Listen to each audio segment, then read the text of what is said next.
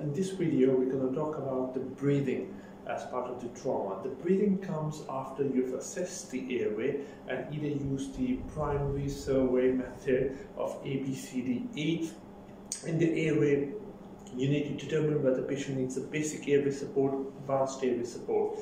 When you come to the breathing or the B part of the ABCD assessment, the first thing you need to do after exposing the chest, you need to look at the trachea and just have a feel of the trachea, whether the trachea is central or whether it's deviated to the right or left. Then you need to look at the chest, whether the chest is moving bilaterally, whether there are any signs of any paradoxical chest movements. Then have a feel of the chest, feeling for tenderness of the chest wall or surgical emphysema. After that, you will have to auscultate the chest, looking for air entry. And you have to auscultate at the four quadrants anteriorly. After the auscultation, then you have to percuss.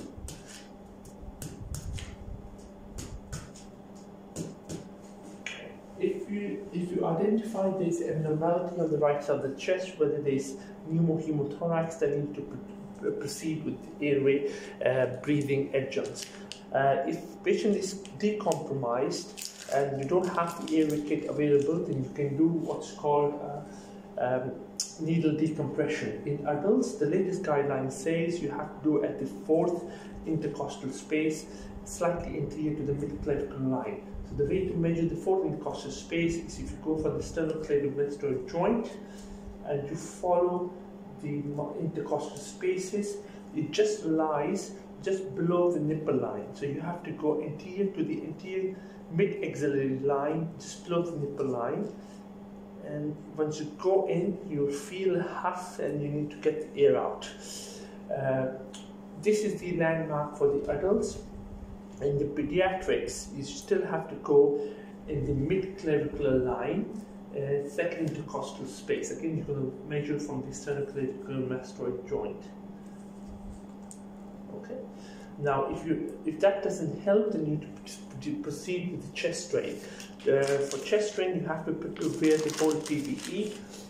I have to identify the mark, which is this.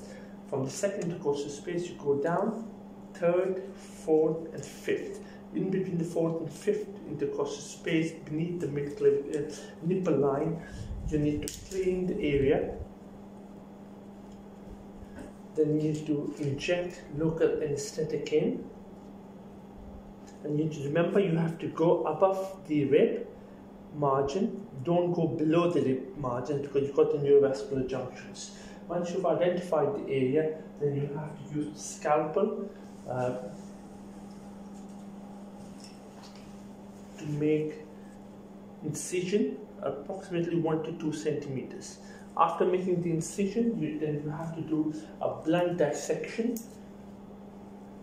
dissecting the space. And once you have to go in and go into the pleura, okay?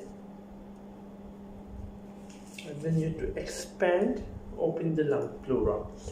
Then you need to insert the finger and get rid of the adhesions. Okay. Once you've made the path, then you need to, with the valve or the holder, you need to guide the chest tube, either size 22, 28 in females or size 32 in males. You need to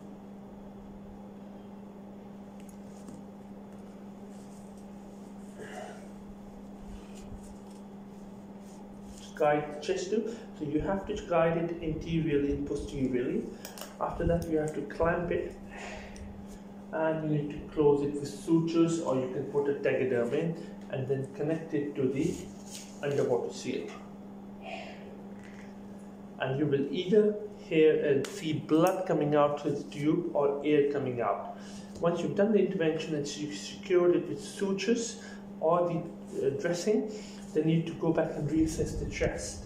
Look at the trachea again, look at the chest expansion, and listen to the air entry on both sides.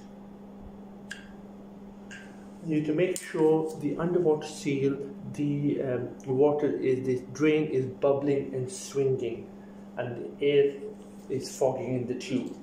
And then after this intervention, you'll have to do a chest X-ray.